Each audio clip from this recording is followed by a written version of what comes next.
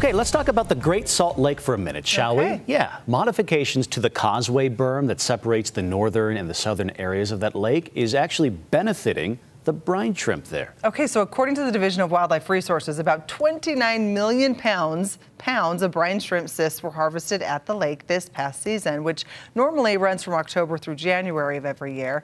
It's more than a 50% increase from the 19 million pounds collected the year before. Officials saying it appears that the measures to address rising salinity levels played a key role in the cyst harvest by helping get the salinity levels back to a normal range.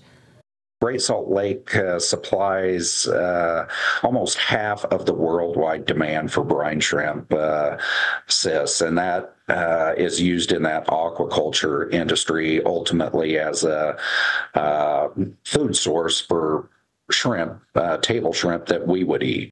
This is good news that it's brine shrimp and brine shrimp cysts are considered an important food source for the millions of migratory birds that use the Great Salt Lake every year. Officials add that because of the lake's normally high hatch rates, the brine shrimp cysts there have a reputation for being some of the highest quality cysts in the world.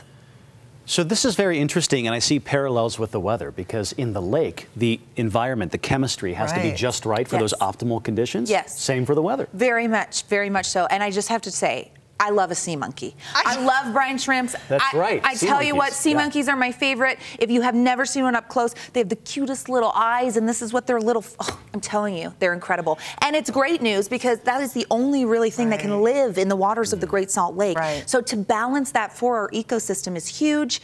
The Great Basin puddle is the Great Salt Lake, so our migratory birds love it. You started with a story. We just needed to turn and let her talk. The scientist in me is just so in love with that story. John Luft is great to work with as well. But anyway, I could go on about the Great Salt Lake, but I know you want to know about President's Day weekend, right? Let's talk about it. Goodness, we've got changes already because we had a wet day, and now we're starting to cool things down, dry things out.